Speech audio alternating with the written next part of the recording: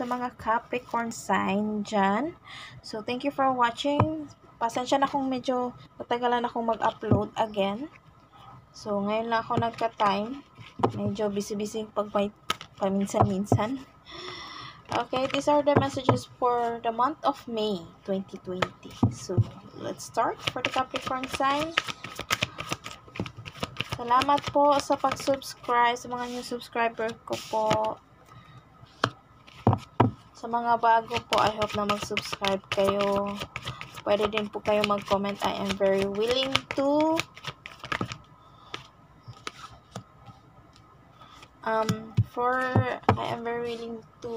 give you a personal reading. Pag hindi po ako busy. Yun. Pag kailangan mo ng readings. Basta hindi lang ako busy. Okay na okay. So, Page of Pentacles in reverse. Yung bottom of the deck. Now, we'll see for your love life. What are the messages for your love life, Capricorn? Okay. Capricorn are very strong. So, kanina, while nagsha-shuffle ako, parang narinig ko yung, parang,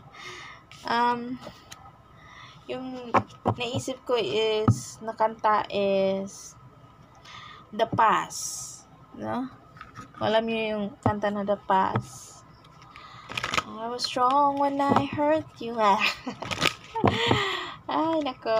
Tell me about the energy of the Capricorn. I was wrong when I hurt you. Why is it? Sino ba si Past? What happened kay Past? I was wrong when I hurt you. Did you have to hurt me too? I don't care about the past. It's a broken heart. What happened? Immature?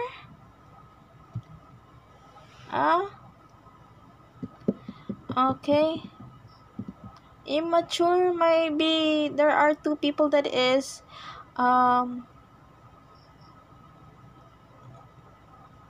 yeah, there are two people or maraming tao na involved sa life mo ngayon, Capricorn sign. Some of you, for the Romance Angel, we have the let go of control issues, allow the situation to unfold naturally. Stay optimistic about your love life. Positive thinking and faith will bring you romance. Honeymoon, enjoy the bliss of holiday time together.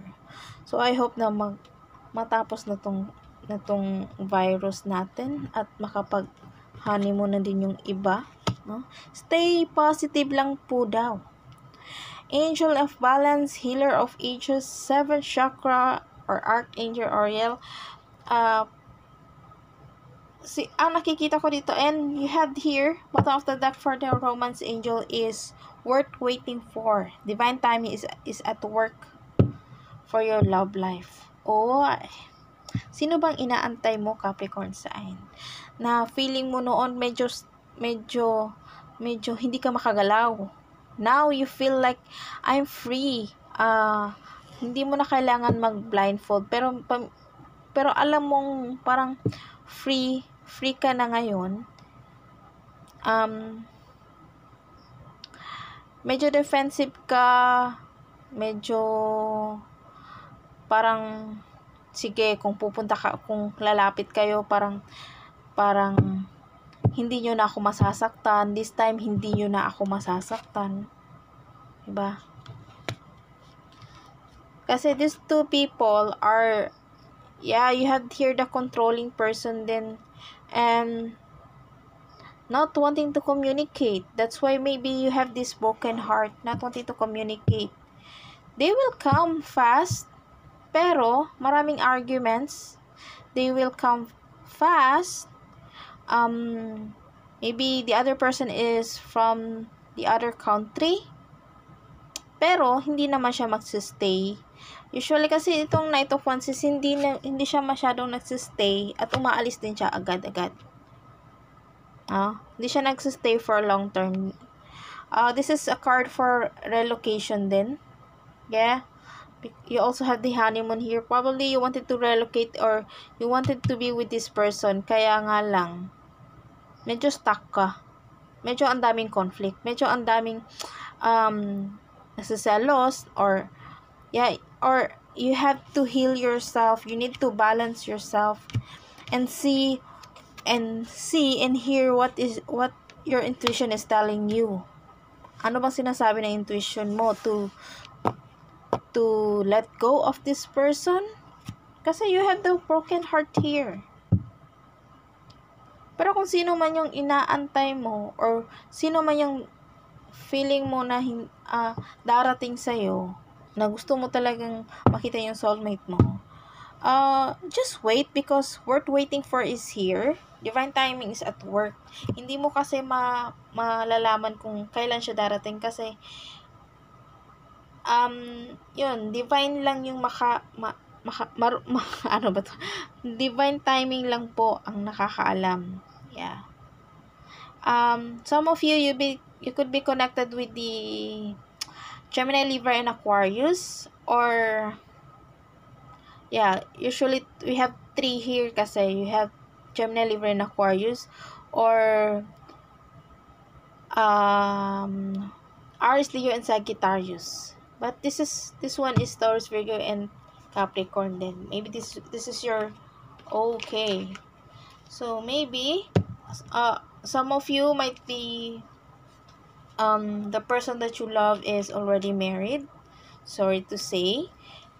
Or medyo controlling din tong person na to. Or might be you wanted to have a new family, pero I think it will not work out in the month of May. So, be positive lang po kasi kung hindi man siya darating, we'll see. Baka dumating siya for the month of May or June. So, that's it for you, Capricorn sign. I don't care about the past. Yeah. Be positive lang po, Capricorn sign. Okay? So, thank you po for the month of May. Okay. Kung you are in a relationship po, then this is a warning sign for you na be careful with the person that you are with. Kasi it might be sa pagdesisyon nyo, may parang yung isa medyo magiging cold. Yung isa is medyo magiging defensive, magtatampo, ganun. So, be careful lang po kung you are in a relationship for the month of May. Okay? So, thank you for watching, Capricorn sign.